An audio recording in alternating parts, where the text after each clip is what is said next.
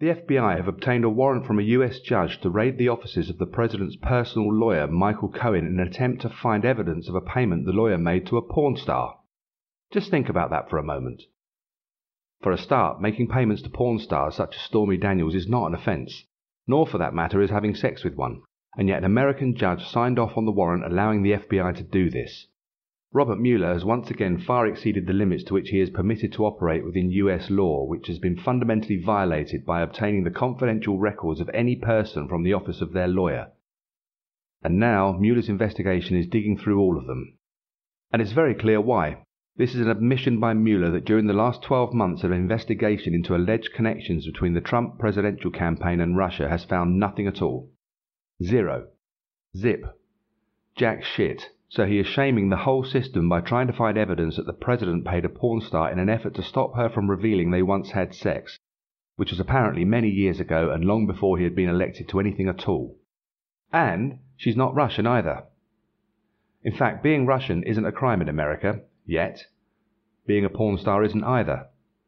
Nor is having sex with one, or for that matter paying one. Collusion isn't a crime either. Collusion is nothing. Collusion is, let's go to the pub tonight but don't tell Bob. Unless, of course, you are a Trump-hating liberal judge, and then maybe it is, so a warrant can be issued. Corrupt, sleazy, slimy, self-serving Democrats. Disgraceful.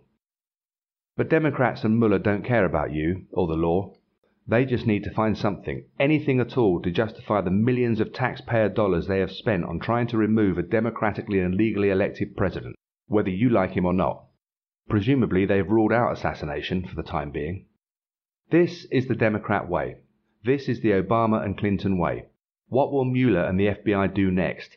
Look forward to an armed raid on President Trump's doctor's surgery to violate his medical records and try to find out what? Something? Anything? Whatever happened to attorney-client privilege, ensuring a citizen can speak freely with legal representation without fear of those conversations or advice being used against them? How would you like the FBI storming your doctor's surgery to try and find out you suffer AIDS or had an abortion? This is a disgrace. Robert Mueller is a danger to democracy and to Western civilization. I wouldn't be surprised to find out he converted to the Muslim faith with Obama and the Clintons many years ago. And don't just think this is America. What happens in American political corruption happens here in London next. It always does, apart from the assassinations. For now.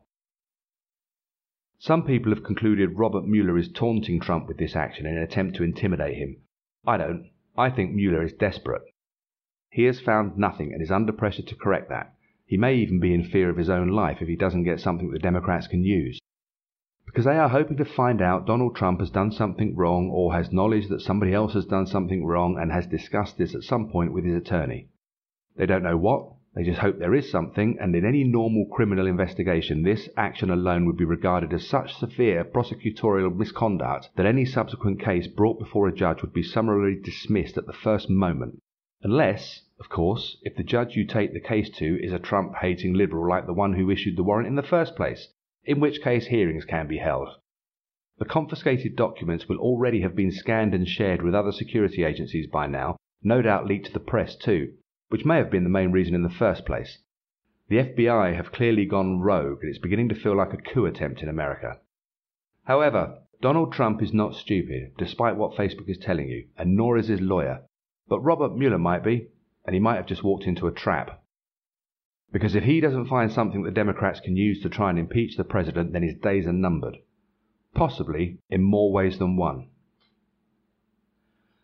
This has been Albert Jack with the Jack Report with a view from London.